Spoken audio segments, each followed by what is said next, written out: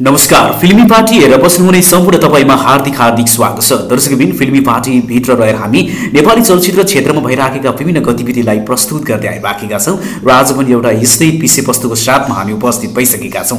दर्शकबिन, आज कुराकानी गर्न लागिराखेका छौं नायिका पूजा शर्मा र नायक आकाश श्रेष्ठको बारेमा कुराकानी गर्न लागिराखेका छौं। यी दुवै अभिनीत नेपाली कथानक चलचित्र राम कहानीको यतिखेर धमाधम सुटिङ भइराखेको छ र एउटा गजबको के कुरा छ भन्दा राम कहानीको सेटबाट नायिका पूजा शर्माले आकाश श्रेष्ठ र आफू बीचको रोमान्टिक तस्बिर चाहिँ फेसबुकमा सार्वजनिक गरिराखेकी छिन् र सार्वजनिक भए लगतै यतिखेर निकै चर्चा परिचर्चा भइराखेको छ। सिने बजारमा यी दुवै जोडीको चाहिँ निकै चर्चा परिचर्चा भइराखेको छ र धेरैले कमेन्टहरू पनि गरिराखेका छन्। आकाश श्रेष्ठसँगको भनौँ न जोडी सुहाएको छ पनि भनिराखेका छन्। दर्शकबिन, पूजा शर्मा र आकाश श्रेष्ठको जोडीलाई चाहिँ हामीले अब चलचित्रको पर्दामा देख्न पाउँछौं।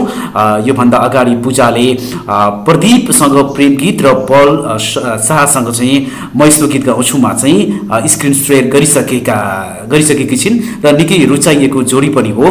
पलसँग पनि त्यतिकै रुचाइएको थियो भने प्रदीपसँग पनि त्यतिकै रुचाइएको थियो पूजा शर्माको जोडीलाई। दर्शकबिन, अब जोडी बाँधिँदैछ, अब जोडी सर्दैछ आकाश श्रेष्ठतर्फ। अब आकाश श्रेष्ठसँगको जोडीलाई कतिको रुचाउने छन् त्यो पनि हेर्न बाँकी रहेको छ।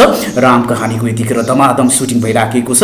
राम कहानीलाई नायिका पूजा शर्मा र निर्देशक सुदर्शन थापाले संयुक्त रूपमा निर्माण गरेका हुन् भने सुदर्शन थापा यस चलचित्रका निर्देशक हुन् र योभन्दा अगाडि म यस्तो गीत गाउँछु दुवैजनाले मिलेर चाहिँ निर्माण गरेका थिए। दर्शकबिन, यतिखेर धमाधम सुटिङ भइराखेको छ। सुटिङ सेटबाट नायिका पूजा शर्माले आफ्नो फेसबुकमा चाहिँ केही तस्बिरहरू चाहिँ सार्वजनिक गरेकी छिन्, जुन तस्बिरले यतिखेर चाहिँ सिने बजारमा तहल्का पिटेको छ। अब धेरैले नयाँ जोडी हेर्न पाइयो भनेर चाहिँ कमेन्ट गरिराखेका छन्। त्यसो त आकाशले योभन्दा अगाडि केही चलचित्रमा काम गरिसकेका छन् भने पूजाले पनि चलचित्रमा काम गरिसकेकी छिन्। अब पूजा शर्मा र आकाश श्रेष्ठको जोडीलाई कतिको दर्शकले चाहिँ मन पराउँछन् त्यो पनि हेर्न बाँकी भएको छ र पूजा शर्माले आकाश श्रेष्ठलाई निकै राम्रो पनि मानिराखेकी छिन्। विशेष त उसको गुड लुकिङ, त्यसैगरी उसको काम गर्ने तरिका आफूलाई निकै मन परेको पनि भनिराखेकी छिन् पूजा शर्माले। अब किन यसो भनिराखेकी छिन् कि आफ्नो चलचित्र चलाउनको लागि यसो भनिराखेकी छिन्